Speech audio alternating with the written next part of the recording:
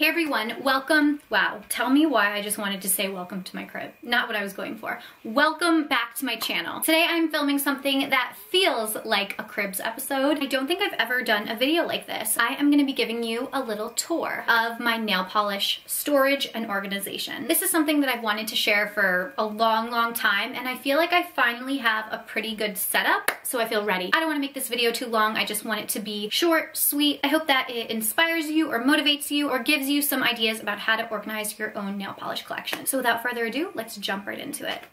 So the main focus of this room and the hub of my nail polish collection is right here on the wall to the left of my desk. Now I've reorganized this room a few times. I've put my desk on different walls. I've put it in the middle of the room, but the nail polish has all stayed on this one side wall. When we originally moved into this house, I imagined installing from ceiling to floor. I wanted like a full wall of nail polish. Honestly, I probably could have done it, but they kind of were a pain to install, and I think that's a good amount that's on the wall right now. I'm gonna zoom out a little bit so you can kind of get the full view and then bring you up close to show you how I organize them. So when you walk into my office, excuse my light, it's set up for filming right now, but when you walk into my office right here from the door, here you see my desk, my nail polish wall, and then I'll get over here after, but let's walk over. This is truly my pride and joy. I am so proud of this wall. When we moved in a couple years ago, my mom actually helped me install all of these shelves. There are 6 rows and 2 columns. So in total, there were 12 shelves that we installed. I bought these on Amazon. I'll be sure to link them below. They were kind of a pain to install because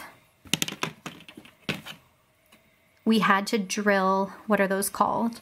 Like you had to drill a hole before a hole, like a socket or something. And there were 2 on each side, and we had to measure and make sure that they were perfectly even. So that was a bit of a challenge, but it was well worth it. So the way that I felt was the best to organize it was by brand and by rainbow color. Now I'm partial to white capped polishes. I just felt like they fit the vibe of the room better because all of my furniture was white, but unfortunately I didn't have an entire collection of white capped polishes, so we had to work with some of the silvers, the grays, and the blacks as well. Up here I have my Essie collection. I always struggle with how to properly rainbow order them. I start from darkest red, move into pinks, then oranges, then yellow, green, blue, purple, light purples or nudes, and then browns. I mean, it's challenging because every collection is completely different. I feel like this is a pretty good rainbow row. This one's not too bad. Olive and June was a little challenging, but anyway. So anyway, that's what I tried to do. So here we have Essie.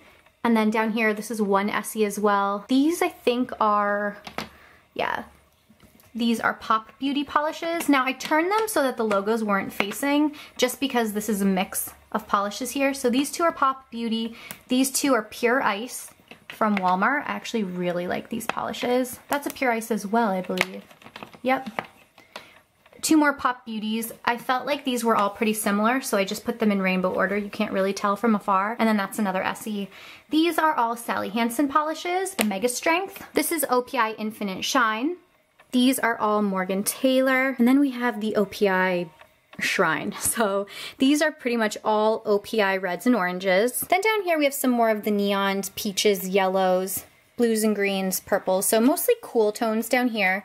And then I continued here with the pinks. So these are all OPI pinks, and then we move into some of the light pinks and the nudes. Again, here, this looks like this can be rearranged, but I'm telling you, it's way more challenging to put polishes in rainbow order than you think. Down here are some more OPIs, and then I have my Nina Ultra Pros, which I love. This is my Olive and June section, which I love how it looks. I love their bottle design. I love the sleek round caps. Again, a bit of a challenge to come up with the proper rainbow order. Like from here down, I think that looks great. But then these reds, oranges, and pinks kind of throw me off. Then we have this mix here, which is also a little challenging. And then I have these light lacquer polishes here. So that's a bit of a mix, but I don't mind it.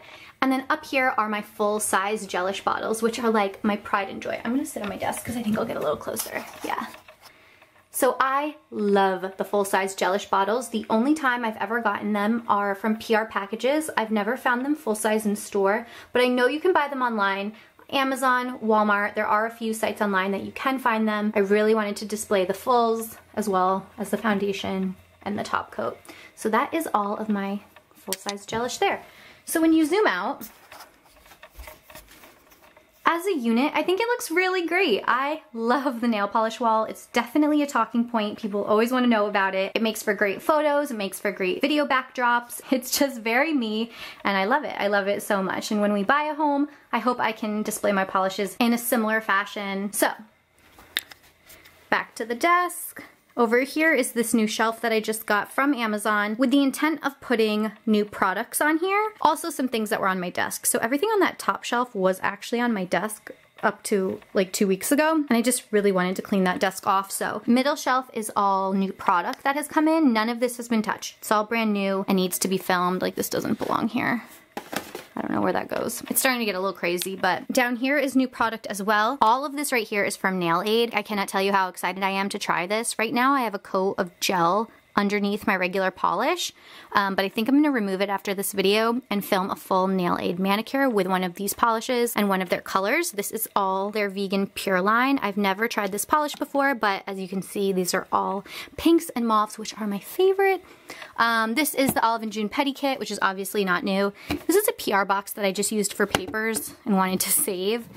And then in here, this was a PR box from Laura Mercier, and in here are just all products that I have touched or that are brand new. To the right is this small shelf that I got from Michael's craft store, and on top are all my gelish mini polishes. So before I had any large gelish polishes, I had primarily minis. I cannot tell you how much I loved collecting these. It was such an exciting event to go to Sally Beauty Supply and pick out a new gelish mini. I was sent some of these way back when as well, but most of these I had purchased. It's crazy when I look at this, it's truly an investment because all of these bottles I believe were like $12 a pop. So that is all my gelish. Some of my favorites in here are You're So Sweet, You're Giving Me a Toothache. I have 2 of these actually. I don't know why they're not together. A Touch of Sass, that's a really beautiful burgundy. Love Me Like a Vamp is a great color. Is this Bella? Bella's Vampire is the very first gelish bottle I ever bought. It is disgusting right now. It's all like sticky and leaking, but the polish is still perfectly fine. And then I think the second, it was a red standout. It was this one. Yeah, you can tell these have seen better days. And then Exhale was another original. I think those were the 3 gelishes I ever bought back in like 2012. And then down here, these are all red carpet manicure colors. I've actually never used red carpet manicure products before, but I'm holding on to them in hopes that one day I'll get around to it. I am just such a gelish snob that I haven't ventured into other gel polishes just yet. Over here is the Gelish Cuticle Oil, which is amazing. This is the pH Bond I put on before every gel mani. That's a top coat, that's a top coat, that's a foundation, and this is their nail strengthener, which honestly, the Vitagel, I'm not a huge fan of. I found that it peeled really quickly on me, but this is a sample of my cuticle oil that I am launching hopefully within the next couple of months. This is just like a stock bottle, that's not my bottle. And then this is a Nail Aid top coat that I recently tried and really did like. And then this is a very messy drawer. I'm just gonna keep it totally real with you guys. This is where I leave a lot of my nail tools. I didn't even clean it before this. So these are all Olive and June tools, which are some of my favorites. I've got a bunch of buffing blocks, a nail brush, removers, files, some pedicure tools and lotions, and then a few random top coats.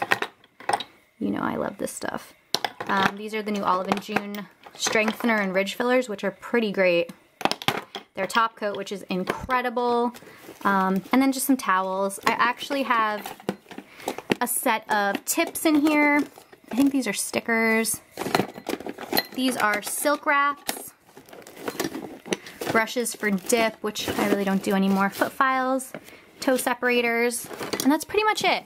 The rest of these drawers are just other products. It's hot. This is like the first 75-degree day that we've had in Connecticut and I'm melting. I'm not gonna complain though. It's amazing. I love it. This weather makes me so happy. So that's pretty much it for the polishes that are displayed. So obviously I have a pretty large collection and this is not the end of it. There's only so many places I can display my polish. So I actually have one more box to show you that I keep in this closet. So to the right of my little drawer here is this closet, which I'm kind of embarrassed to show you, but I'm just gonna show you because I don't care. So up top is a bunch of random stuff, my hot rollers, some extra vitamins, paper, products, I don't know. And then all of our coats, and by all of our coats, I mean like mostly my coats, some dresses and suits. And then down here, wow, it looks way worse than it actually is. This is our vacuum. These are my hot tools. This is my backpack, and then my my bride bag. But this little guy under here is the extra nail polish. So let me pull this out.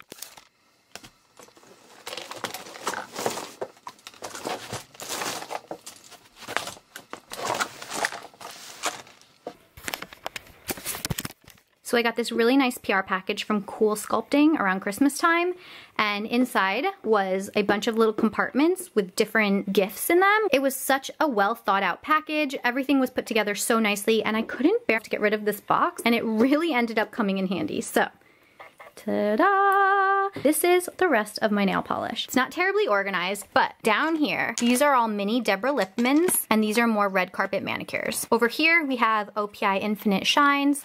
These are Nails Ink polishes. And then over here, it's kind of a miscellaneous bunch. These are 3 KBS shimmer polishes, which I actually really liked. I think this is one too. 4. A couple Esse's. These 2 are LA Colors Color Last. These are lacquer polishes, which are actually really great. Highly recommend this brand if you haven't tried it. And then these are all Good Kind Pure from Sally Hansen. Over here, we have Morgan Taylor, Orly, Azoya, a random Wet n Wild Mega Shine, and then some more Deborah Lippman minis. I don't know why those aren't together, probably because those filled up. These are OPI, Sinful Colors, and China Glaze. And then this is a finger paints polish. But yeah, like this needs a good shake. Over here, full-size Deborah Lippmans. These are LA Colors Color Craze. This is a Wycon. I got this in a train station in Italy. This is Fresh Paint. This is honestly one of my favorite light pink polishes, and you can find it at Five Below. This is Fresh Paint. I think these are all Fresh Paint. Yeah. This is an I&M Out the Door top coat. If you're looking for an amazing, affordable, fast-drying top coat, get this one. You can find it at pretty much every drugstore. Morgan Taylor top or base coat. That's a base coat. Mega Strength Hardener. And then up here, this whole block here is all top and base coats. So OPI Rapid Dry. This is a Nails Ink. Essie Gel Setter. This stuff is amazing. Seche Vite. This is also pretty good. Sally Hansen. This is that liquid latex tape. LA Colors. Sally Hansen. More OPI. Morgan Taylor, OPI.